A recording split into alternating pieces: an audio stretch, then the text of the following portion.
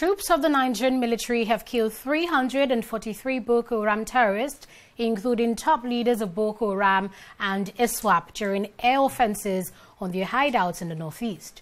Coordinator, Defense Media Operations, Major General John Enenche, said this while presenting a first quarter scorecard of military operations on insurgency, banditry and illegal refining across the country.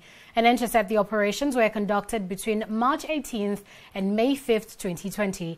He praised the efforts of the army for degrading the activities of criminals and averting economic sabotage in the North Nation's exclusive economic zone.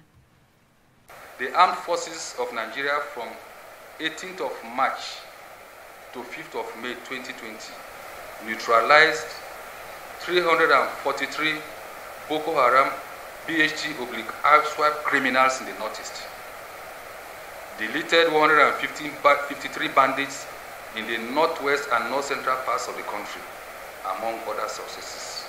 Human and technical intelligence confirmed that between January and March 2020, 18 BHT and ISWAP leaders were killed due to our ground and air offenses against their settlements and hideouts.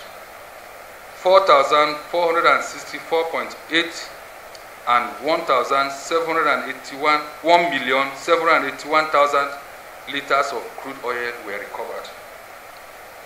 Also, we are 1,766,900 liters of AGO